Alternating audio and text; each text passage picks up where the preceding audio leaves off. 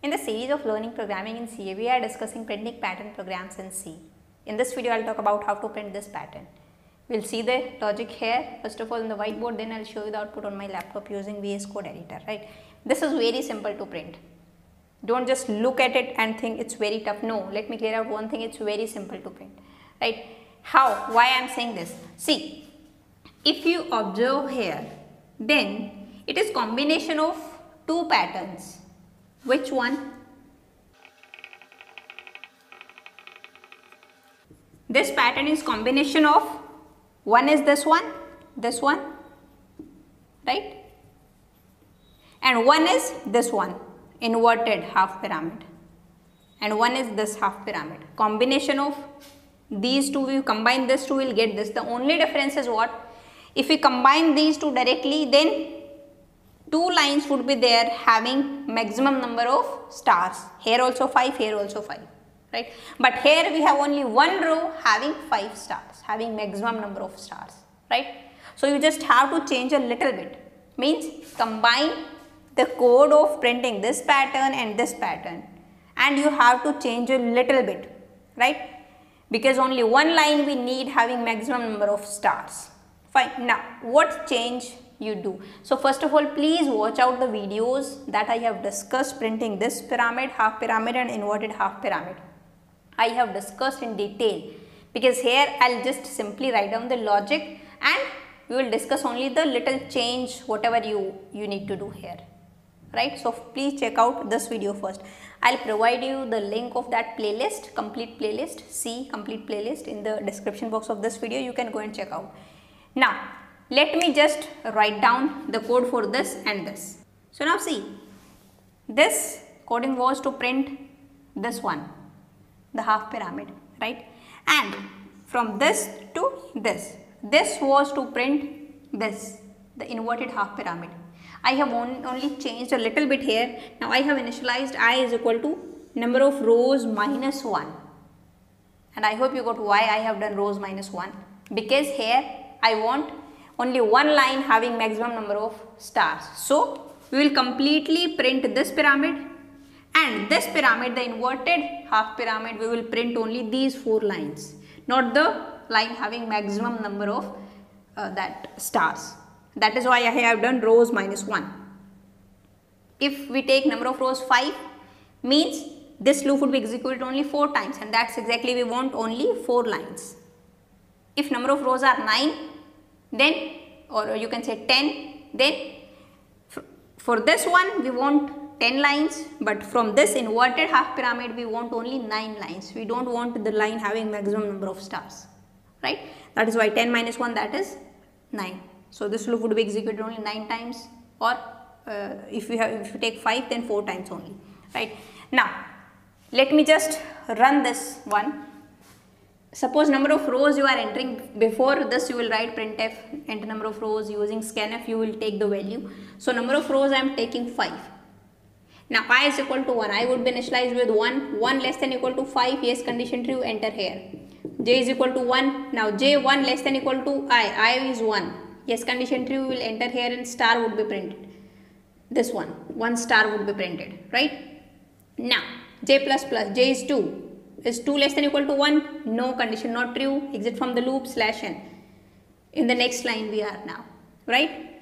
Now I is equal to I plus plus, I is 2 less than equal to 5, yes condition true, again enter here, and this would be these step would be repeated, right. How many times? Till I value becomes 3, then 4, then 5 and 6. When I value becomes 6, then this condition is not true, we will exit from the loop. Means 5 times, means 5 lines would be printed, 1, 2, 3, 4, 5. Till this we are done. Now we have to print this pattern. Now exit from the loop because condition not true. Now after this loop we have these lines, means we have another 4 loop. Now I would be initialized with number of rows minus 1, number of rows 5, 5 minus 1, that is 4. 4 greater than equal to 1, yes condition true, enter here. J would be initialized with 1 less than equal to I is 4, yes condition true, enter here, and star would be printed, right. J plus plus, j becomes 2, 2 less than equal to 4, yes, condition true, again star would be printed. Now how many times star would be printed? 4 times, right? When j value becomes 5, then we will exit from the loop, means 4 star would be printed, right? That is why I have done rows minus 1. Now I hope you got it, right? Now exit from the loop and slash n means we are into the next line now. Now I minus minus I becomes 3, yes, 3 greater than equal to 1, again enter here, and this loop, this process would be repeated until I value becomes 0, then 2, then 1, then 0. When I value becomes 0, stop it. I mean, how many times this loop would be executed? 1, 2, 3, 4, means 4 lines would be printed like this, and that's it. Exactly you want this pattern, right? So now I hope you got it how to print this pattern. Now maybe you are thinking, in the previous video I have told you first analyze the pattern, how many number of lines, like 5, 6, then 7, 8, then 9, then divide it into number of columns, and the outer loop would be from 1 to 9, means from 1 to 9, number of rows should be 9, but here number of rows are 5 and we are able to print 9 number of rows, right? So yeah, you have to think a little bit in a different way. Maybe some pattern is combination of other patterns also. We have discussed simple patterns, right? Like this and this. In previous video also I have discussed a pattern that was also combination of two pattern, full pyramid and inverted full pyramid, right? So you have to think now a little bit in a different way. In the complicated, that patterns, these are generally combination of simple 2 or 3 patterns, right? So just combine the coding of those simple patterns and that's it. That is why I was saying these printing of these patterns are very simple. I hope you got it now. Now let me show you the output on my laptop. So now let me create another file, pattern11.c.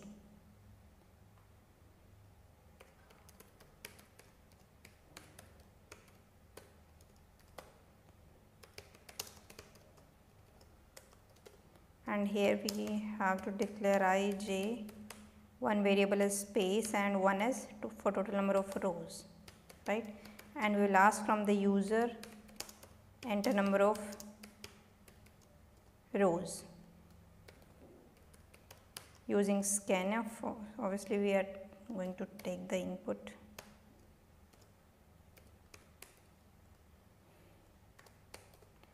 And now for loop for the first pattern, I is equal to 1, I less than equal to number of rows and I plus plus, right? Now within this, what, j is equal to 1, j less than equal to I and j plus plus, and within this we will just print what, star, right?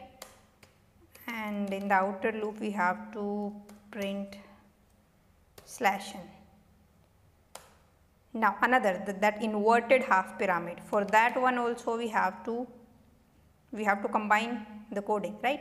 So one coding for this, the half pyramid, and this one is for inverted half pyramid. So again I is equal to what, rows minus 1, and I should be greater than equal to 1, here I minus minus, right? And within this another for loop, j is equal to 1, j less than equal to I and j plus plus, and within this we are going to print star, sorry not 8, it's star. And in the outer loop, sorry not for loop, we have to write down printf slash n, right?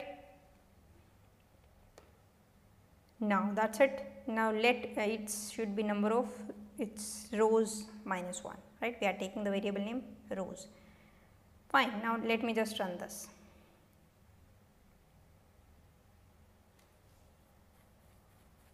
Oh, it should be printf, where I have written this. This is what, printf. Sorry, it's spelling mistake. Now again let me just run this. Now it is asking number of rows, let's say 5, and you are getting this pattern. Exactly I want this pattern, right? Now let me just run this for 10 number of rows, 10, and this pattern you want, right? So if you don't want to change into this loop, what you can do? You can change, you can just simply put rows till 1 and you can change into this for loop, I till rows minus 1. That's it. And now let me just run this for 5 number of rows, and yeah, exactly we are getting the same pattern, right? So now that's it for this video. If you have any doubt, you can ask me in comment box. So now I'll see you in the next video with a new pattern. Till then, bye bye, take care.